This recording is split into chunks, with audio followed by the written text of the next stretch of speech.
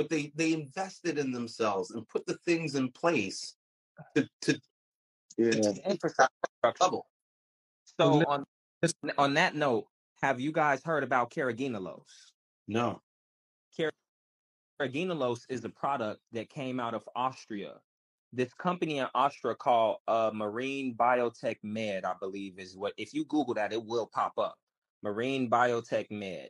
This company produced a product called Carragenolos, and they even created a study where they had like this homemade coronavirus, and they actually tested carrageenolos's ability to inhibit COVID. And what it was is they took the carrageenan fibers from the Chondrus crispus or some other carrageenan fiber red algae, and they actually turned that into like a mouth spray, like a breath spray kind of sort of, and you would just hit like a, and literally they modify the carrageenan, right? I don't know what they did to the carrageenan. I don't definitely do that, man. They always modify it to make it potent like that. I would believe. So they might attach another molecule to it.